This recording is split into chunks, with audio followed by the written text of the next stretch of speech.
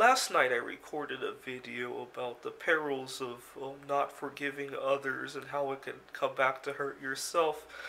But I just realized that I sometimes don't even forgive myself for mistakes that I made in the past. And it causes me to lose sight of things, and then I make even more mistakes.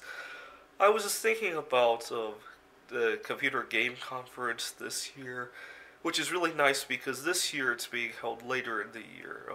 I think tentatively it's been decided around August, which gives me a few more months to prepare the games. I always feel very rushed because of the timing of the conference. It's in July, and so for me, I get seasonal depression, and so March is when I tend to wake up from that depression, and then I got like 2 months to prepare for the games before things have to kind of start being wrapped up, and it doesn't. The timing never seems to work very well. It's usually in late June or early July, and hopefully this year I wake up from my winter depression a little bit earlier because Groundhog Day it predicted an early spring. I don't know if that prediction is accurate or anything. But last year at the conference, I kept losing things because I was so anxious about the conference. Before I even left for the trip, I almost couldn't find my passport. And I was just about to apply for an expedited passport when I found it. What had happened was I had gone to my...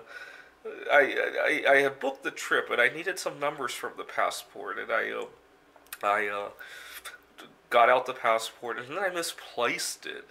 I think I was at a Starbucks when I was doing this. I put it into a different coat a coat pocket that I hadn't worn for some time or something like that. I put it into my car and I forgot.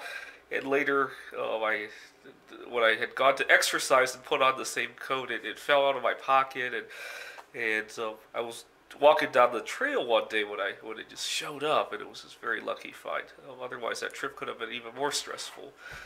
So on the day of the trip, I had gone to the airport, and I was parking off-site from the airport. It's a lot less expensive, and then I was getting my bags ready, and I had to check two things. I had to make sure I had everything I needed for the trip, and also I had to make sure I didn't bring anything dangerous to the airport by mistake. You see, I was living in my car, and I had a lot of definitely things you shouldn't bring onto the airplane in my car.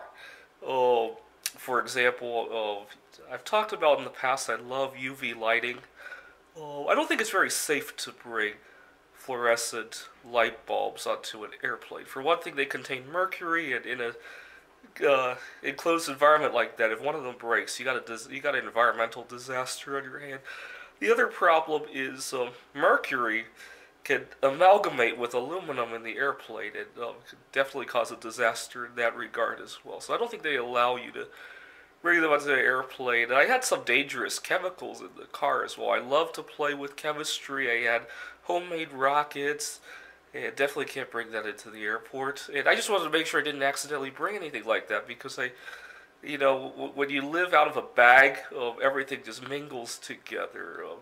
There's cooking utensils and just a lot of things that would cause major confusion if I tried to bring them through airport security. Okay, so I was trying to make sure of that, and I wanted to make sure I had all my computer equipment and things like that.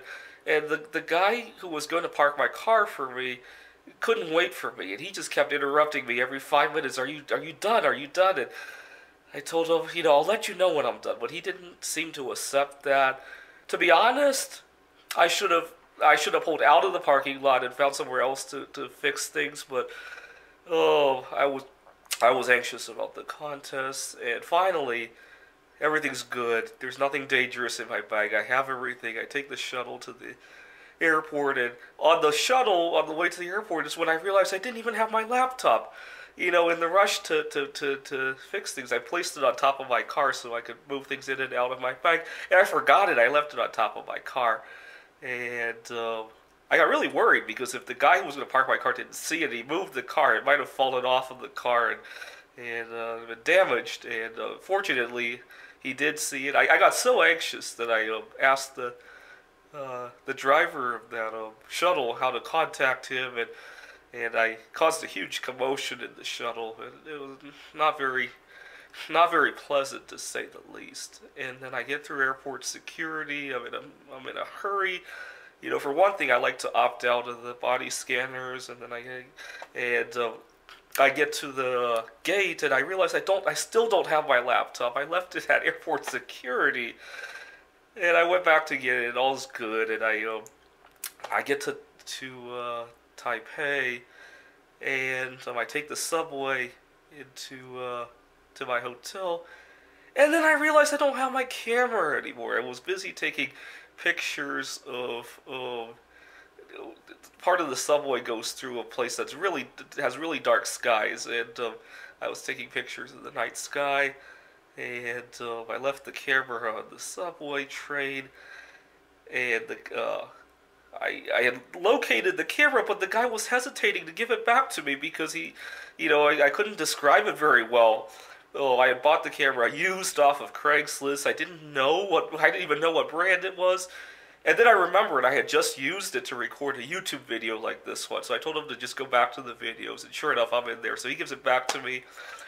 And then the following day, I had gone to the conference, and I made it halfway on the train ride. Oh, this is like about an hour's train ride away. And I realized I forgot the charger for the computer. So I had to go back to my hotel room to get it. And make a long story short, I just couldn't forgive myself for forgetting things, and I kept getting angry at myself, and it just caused even more confusion.